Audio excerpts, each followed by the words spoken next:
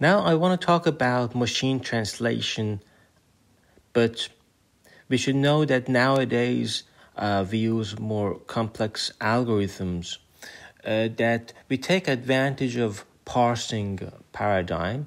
So whatever we have done in computational linguistics, such as, for example, syntactic parsing, we can use syntactic parsing to improve our current machine translation algorithm. But this lecture is very elementary because it goes back to 2015 when Backdown and Yoshio Bengio and his friends, they introduced this algorithm.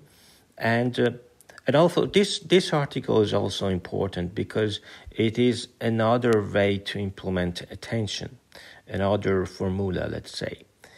So the contribution of the paper is that in this paper, we conjecture that the use of fixed length vector is a bottleneck in improving the performance of basic encoder-decoder architecture. And so we propose to extend this by allowing a model to automatically, soft search for parts of a source sentence that are relevant to predicting your target word. For example, we have an utterance in input, and we have some output, a translation. Then we try to align this word, for example, one word in the output in German that could be related to two words or one word in English. So we try to align them. So, this is called attention because we should know that using the concept of context, for example. What is context? Context is just a weighted combination of those hidden representation of encoder, and that's why a linear combination of your representation is a good measure, is a good variable, call it context, and later we will see what is attention. And so because the old ideas of these language translation methods, machine translation methods, were based on this. Were based on this encoder decoder, but we had a fixed length vector that represent all of these information. It was really challenging at those times that we could represent with just one fixed vector. But now we understood that we can define this concept and we align them. So linguistically plausible soft alignment between a source sentence and the corresponding target sentence. This is alignment between source sentence and target sentence. We should align as much as possible. So the decoder is very easy. We just define this context vector, as I said, CI, which is a linear combination of your H. In this paper, H is called annotation. They call it annotation for some reasons. But H is the representation of vector representation of those hidden states. And alpha are just the weights that can be computed here by this softmax of this energy. But EIJ is sometimes called score, sometimes called energy, sometimes called alignment module. So all of them are equal. What is important is that you can define this energy different ways. For example, one way is just to combine the information from hidden states of encoder and hidden states of the decoder in the previous step. And if you add them up and then give it to 10H activation and then do a just simple dot product with the VA transpose, then we get. So what we should learn is this variable, this variable, this variable. Machine should learn these three variables in order to have a good machine translation. or any other sequence-to-sequence models nowadays, which is emphasized and which is concentrated on just supervision, very full supervision. And there are also other versions of that use semi-supervised learning as well.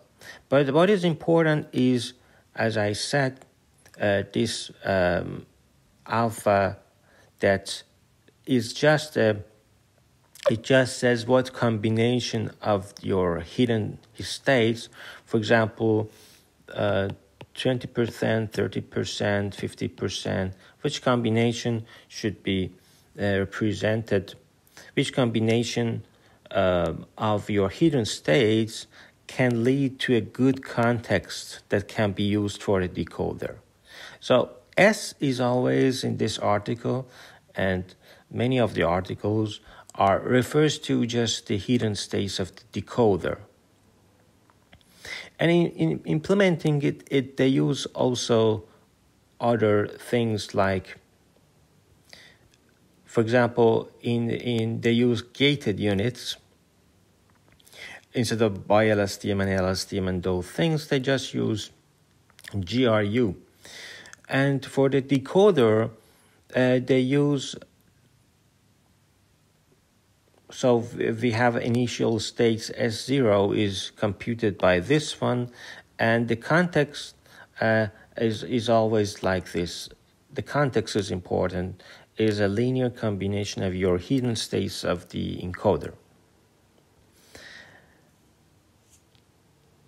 And of course, in the implementation, they used this idea of max because we can implement the last layer in different way. But if you max out, if you use the idea of max out, they use a single max. If you just read this beautiful article, this one and this one, you will see that this max out is a really interesting kind of activation. So this article, if you read this article, you understand that how to what do we mean by max out. But what is important is that the probability of your target, yi is a target, for example, a word in German is getting generated, is just related to like before. Like before, we said that our target word token is related to our decoder states and previous generated outputs, I-1. But we just now add a context. So it's like before, but we just add a context, Ci. So it has become more expressive. So instead of just these things, we just add another variable, context, in order to make it more expressive. And we implement it like this. Because T here refers to a linear combination of S hidden states of decoder, yi-1 is the output generated, predicted output, which is now, because we are translating from English to German now, so it's German words. And Ci is the context. The context that I always say that is linear combination of hidden states of encoder.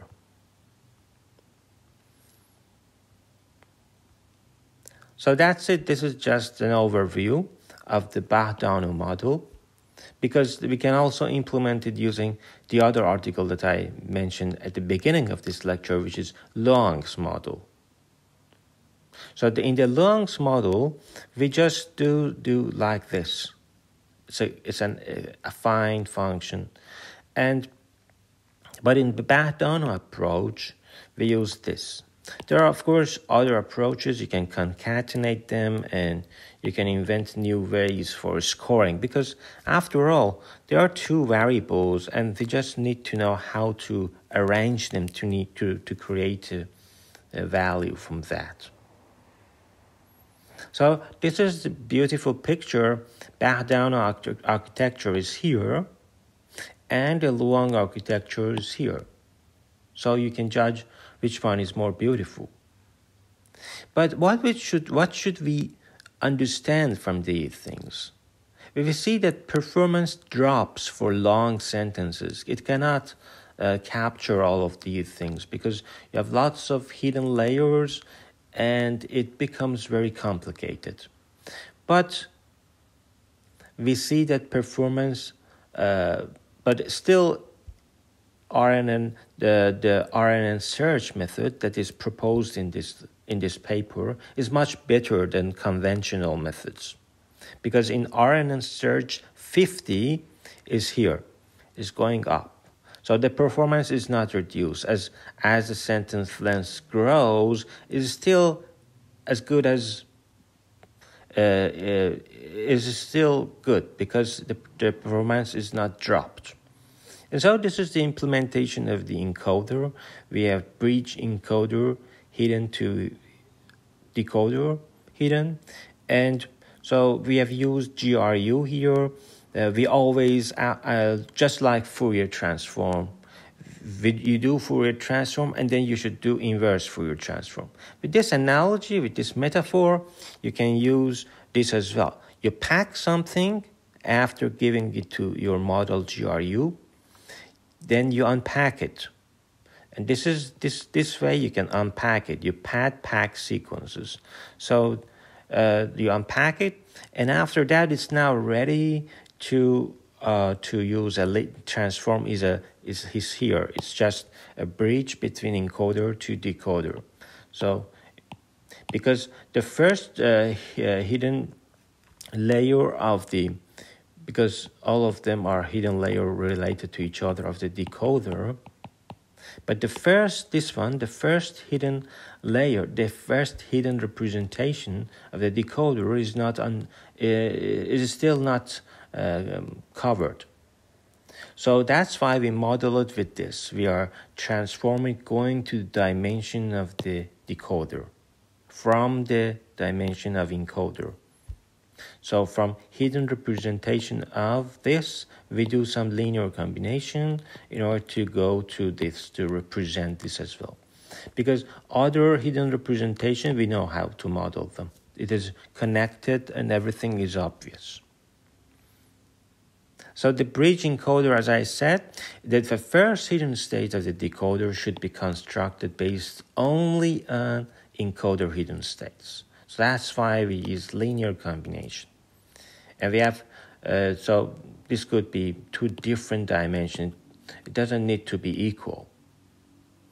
And what is mask fill in PyTorch that we always use it? You see, we have sometimes, this means that whenever there is a score is equal to 0, put it minus infinity. Whenever the scores of this tensor is equal to 0, put it, instead of that, put it minus infinity. And that's why we can produce such a matrix, such a tensor.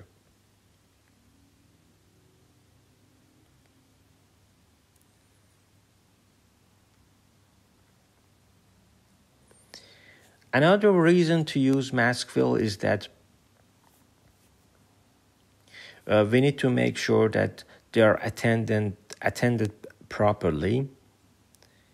And so this is Backdown Attention implementation. So this is one way. This is another implementation of that, which is much easier for you to follow. Because now we have embedding layer, dropout is just optional. Then you general attention, and then you give it to general. So these are the layers that you need, but the forward layer is important because the order of these things are important. So first you do embedding, and you view it in a form that is appropriate, because you have batches, you have different things, and then you calculate the attention weights and apply them, those formula that I said. And BMM is batch matrix multiplication that I've explained several times. So you use log softmax. Instead of softmax, use log softmax, a little bit more stable sometimes. And this is an implementation of attention battle. So in the forward, you have energy. That's alignment model. Some people call score, some people call energy, some people call alignment model. But after that, you have a weighted combination of them that is context. And so you have this context, and then you give context to the decoder here. For example, here we just concatenate the embedded and the context and decoder output and then we give it to transform, to linear it. Transform is just a linear model, nothing to do with that transformer architecture. And then we have predictions. And finally, when you want to do, this is the forward of our model, because it connects everything, all submodules to each other. And for range, because their target sentence, which is in German, we are translating from English to German, your target sequence length, it depends on that. For each of them, it goes, so it's like this, the decoder is like this. This is the input of decoder, and then this is what we have predicted. So it predicted and then can be used for the next layers, for the next hidden units. And then we use teacher forcing. By default, I use 0.5 is here. By default, I use that because it increases the speed of convergence. It's very essential. So we say that if the random random.random is less than that, then you can use a target variable. You can say that you can just give the target. It's cheating, but you can use it. But if it is not, if it is normal standard way that we always know, we just take the argmax, a simple greedy approach to take the argmax of your output and give it to the inputs. And because now we have inputs, it's recursive. It goes back to these inputs, and this is going in a loop until your target sequence said, this is end of sequence, do not continue. It is done.